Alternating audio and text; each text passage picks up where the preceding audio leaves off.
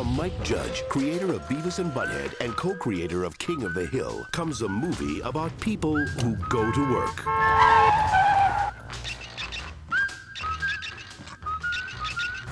Who are part of a team. And remember, next Friday is Hawaiian Shirt Day. Okay, but I could set the building on fire.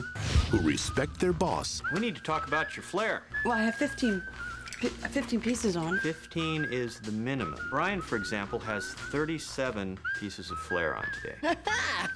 And a terrific smile. And need to escape. I don't like my job, and I don't think I'm gonna go anymore. One of these days, I just kick this piece of... I'm thinking now it might be more fun to just get fired.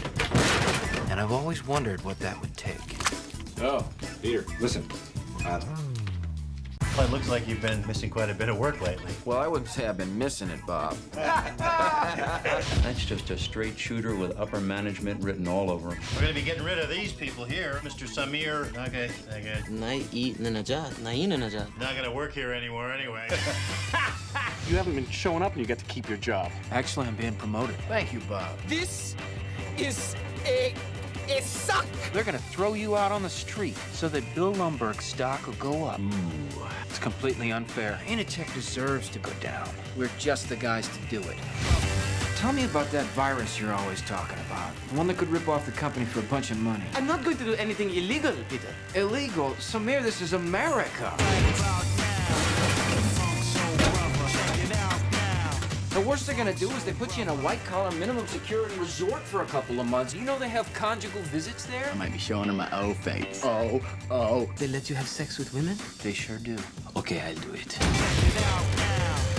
Office Space. I know you've been getting pretty depressed about your job and everything, and so I just wanted to tell you, good things can happen in this world. I mean, look at me.